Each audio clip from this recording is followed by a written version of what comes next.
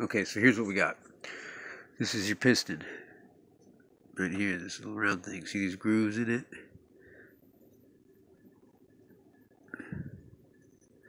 That lets air leak from one side to the other. It's supposed to be pliable rubber. Guess it's still kind of pliable. This shaft here, where it seats, even has a some pitting going on with it. Sorry about the camera light. Hold on. There we go.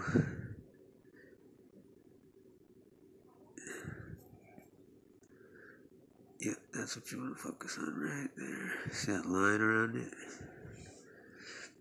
So this piston comes off the other way. Snap ring slides off. New one's real tight to get on. It's good. Seals around there. Oh shit! Knocked my light off. Yeah, I'm doing this in my living room because Pat Finner's an asshole. Guess I'm an asshole too, though. So whatever. Don't matter to me.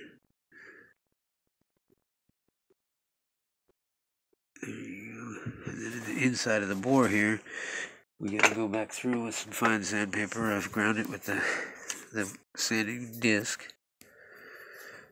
And it doesn't look as bad as it did.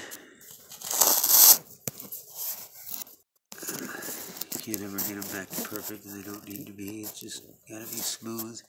Can't have grooves and pins and stuff like it did. It was pretty gummed up. So there's that part of it, and then there's this cap that goes on there. It's all just O-rings, and I'm going to start the assembly process now.